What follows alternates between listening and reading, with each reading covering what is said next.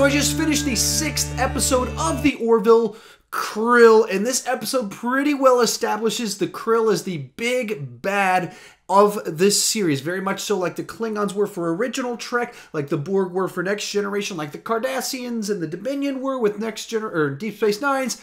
We have the Krill, and in this episode, Ed and Scott go undercover onto a Krill ship to try and make peace and kind of learn a little bit more about them and stop their evil plan.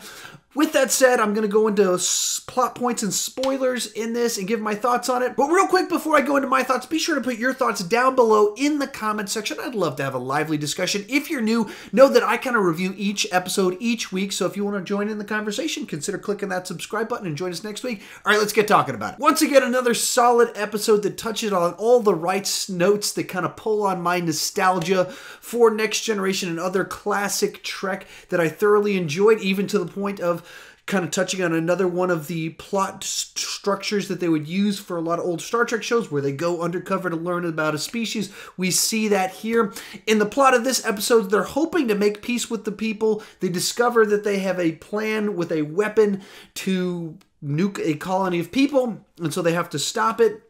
And much like this show's done thus far, it doesn't give you the cheap, easy answer at the end of the episode, where the way it's playing out, you're kind of hoping throughout the episode that they're going to be able to kind of connect with the lady teacher person, get her to understand where they're coming from, see that humans have souls, they're not all evil. Maybe she'll be able to stop them from using this weapon, and that's not where it goes.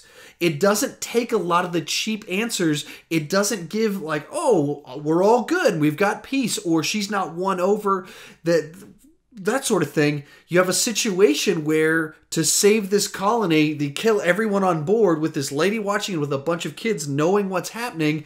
And as she says at the end of the episode, you just made your enemies, you just made a whole new generation of people that hate you because you would do something like this. And so that's kind of one of the things I've appreciated about this show thus far, is that it's not afraid to, while still being optimistic, still being hopeful, not give you the end that you're thinking you're gonna get. It gives you some of these hard edge endings, whether that's in the 3rd episode where they kind of go through with the operation, or here they kill everybody and the lady hates them.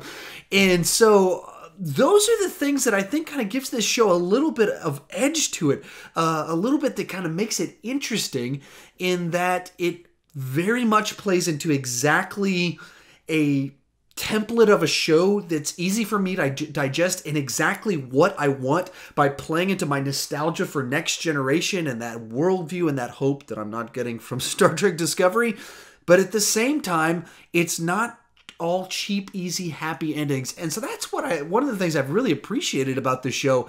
And in that when it tackles something, in this case, a group of people wanting to make peace, it's not that simple. Just wanting to make peace doesn't mean you make peace. And even when you want to make peace, you realize, wait, to save a bunch of lives, I've got to take lives.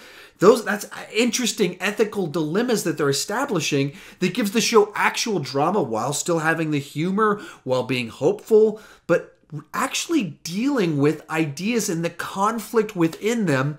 And that's what drives the drama of the show and what makes it work. And that it's thus far kind of being able to pull off that balance of wacky Seth MacFarlane humor, that the humor itself I don't think is necessarily fully landing yet, but it's able to balance these two things in a way that it doesn't feel totally off or unearned in what it's trying to do.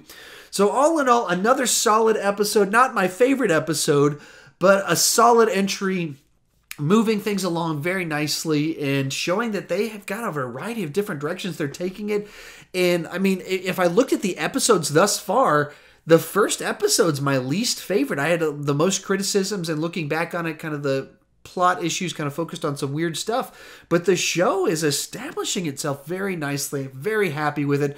But what about you guys? What did you think about it? Tell me down below in the comments section, and especially kind of with the ending and how they're not afraid to kind of pull punches and have consequences for actions along the way. What are your thoughts on it? If you're new to my channel, please consider clicking that subscribe button. I do movie reviews, TV reviews, but the key thing is I don't want to just talk about movies and TV. I want to talk about it with you. So join me down in the comment section. Let's get a lively discussion, and thank you so much for watching.